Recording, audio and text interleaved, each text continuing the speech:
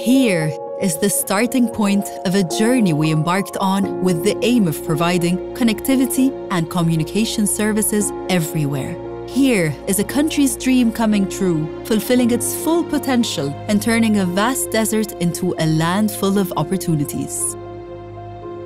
Thousands of kilometers away from Cairo, west of El Minya Governorate, the National Initiative to Reclaim and Develop 1.5 million Fadan is creating hope and offering millions of opportunities. Connectivity as well as communication and information technology played a huge role in turning the desert into an integrated projects complex. The desert is now an area full of promise where national projects such as the Canal Sugar Factory stands tall as one of the most important and globally celebrated projects. طبعا من أهم التحديات اللي قابلتنا في بداية المشروع هي عدم وجود بنية تحتية قوية للاتصالات، وده ما كانش مساعد التواصل بين العمال وبين المهندسين وبين الناس اللي شغاله في المشروع. كان لازم يكون لينا حل قوي وجذري للمشكله دي.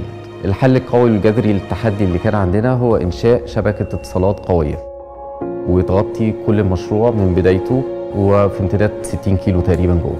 طبعا هواوي ساعدتنا كتير ان احنا نقدم مثال ازاي نقدر نحقق المعادله الصعبه لان يكون عندنا مجتمع صناعي زراعي متكامل موجود في قلب الصحراء.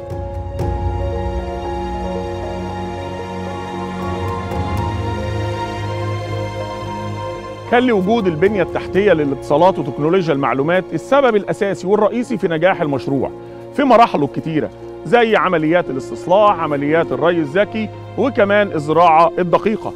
الهدف في الفترة اللي جاية نكمل بقية الأرض ونصل ل1000 جهاز ري محوري، نزرع محاصيل اللي بتساعد في سد الفجوة الاستيرادية في مصر. Proving without a shadow of a doubt that communication networks can help establish sustainable agricultural and industrial communities, providing thousands of work opportunities to local youth, turning the desert into a green land full of life. Huawei. In Egypt for a digital future.